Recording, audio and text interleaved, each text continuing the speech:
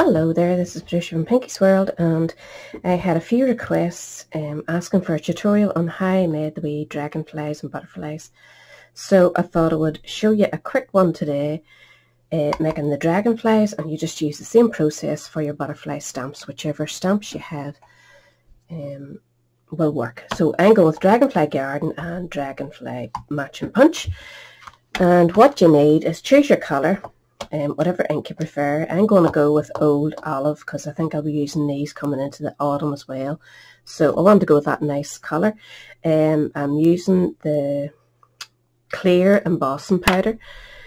You'll need a couple of embellishments for, where is he? For here, you know, just to decorate them up and add a wee bit more pizzazz. You need your heat tool, and of course you need your punch.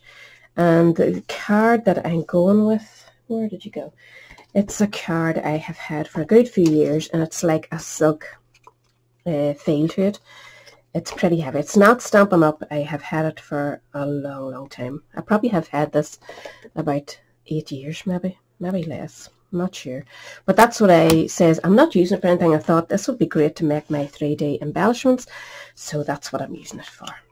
So get your chosen dragonfly. I'm going with this one this time. That was the other one out of the packet.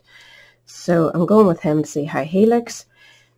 Keep yourself a nice scrap of paper for your embossing powder, and just an old print off or whatever. There's no big deal. A bit of copy paper just that you're not using.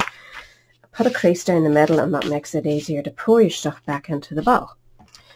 So we'll start off with the main one.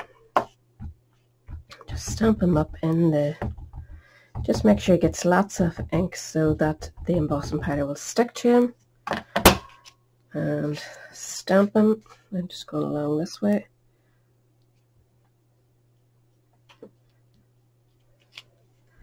And don't hang about too long before you do your embossing. You know, do each stage and then move on, rather than taking the chance of your ink drying up before you get the chance to emboss it.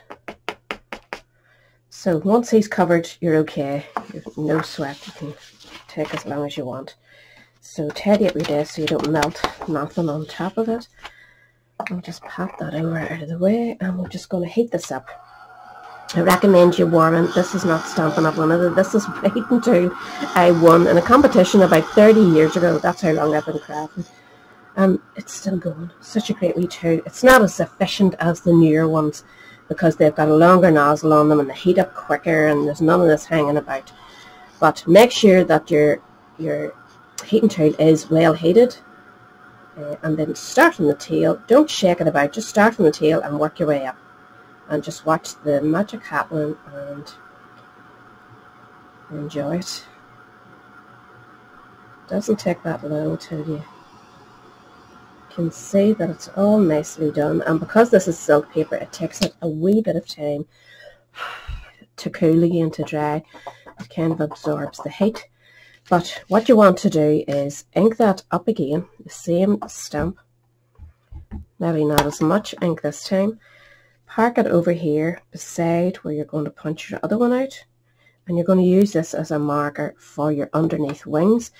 In this particular set you get one piece of shadow, so when you turn it around this way, use the guide just to place it as close. You're not going to get it perfect. It's just the way it works out. It's not an opposite, and I don't want to take out my rubber mat and start trying to transfer it. It's just not worth it.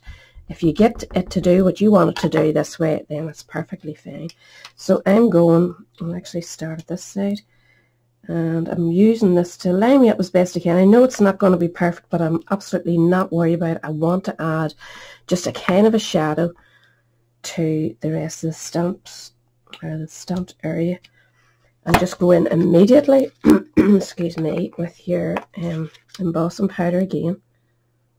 Don't worry about any wee edge bits like I've over stamped here. It doesn't matter, you're going to be punching it out anyway, so don't panic. You're probably not going to be as sloppy as me.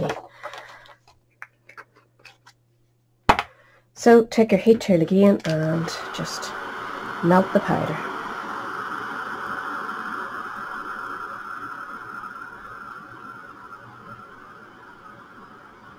You can see it better than with the cream really taken. And it gives it more of a shadowy effect for the underneath of your dragonfly. So I think that is more or less done. So we'll let that cool. I'm going to close up my ink. At this stage you could take your blends if you want to add a bit of colour.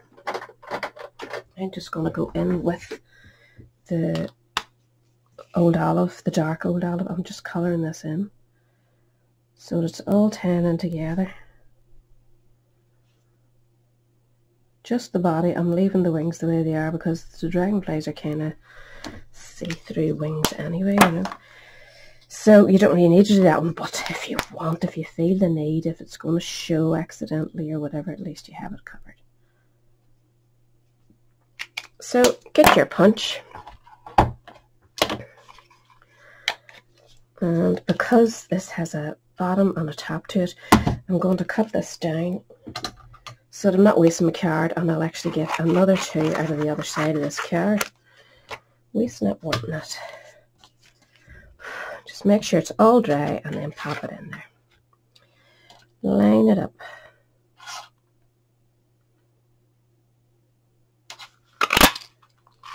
I'll do the same with this one.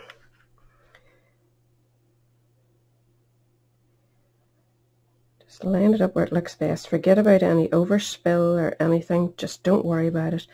It all works as this is the underneath shadow piece.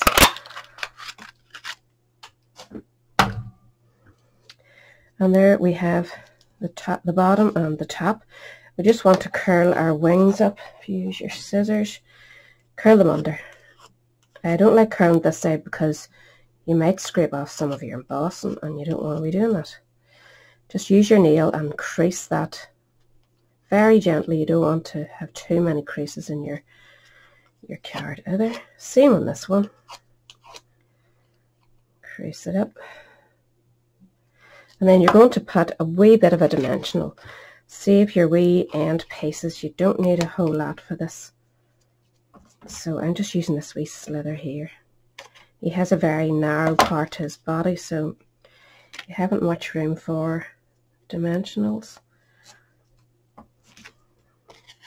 So just use those wee tiny pieces. Set them like so, take off the tops. It's very therapeutic sitting making these, and you can choose all different colours. And you don't even need to plan projects, just make them up and you have them then. And that's them stuck together and they're flying away there. And then you can finish it, if you want, with a few wee gems, up to yourself. I'm going to put them on his body this time, around his head. So these come in gold and silver, so they're quite useful for all the colours then. So there he is, all set and ready to go onto your card. And if you're putting them on the card, you can either just put a wee bit of glue down there, or you can embellish or put your dimensionals on again to raise it up even further. It depends on the look you're going for. But that is it. So simple.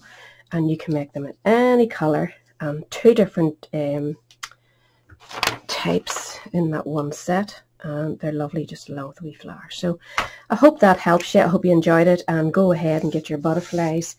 I know the butterfly one I used is in Butterfly Gala. It is no longer available, but I'm sure loads of you still have them. And if you're making them, you could be selling them to your friends who don't have that stamp set, and there's a wee sideline for you. So hope that helps you, and I'll catch us all again later. Bye.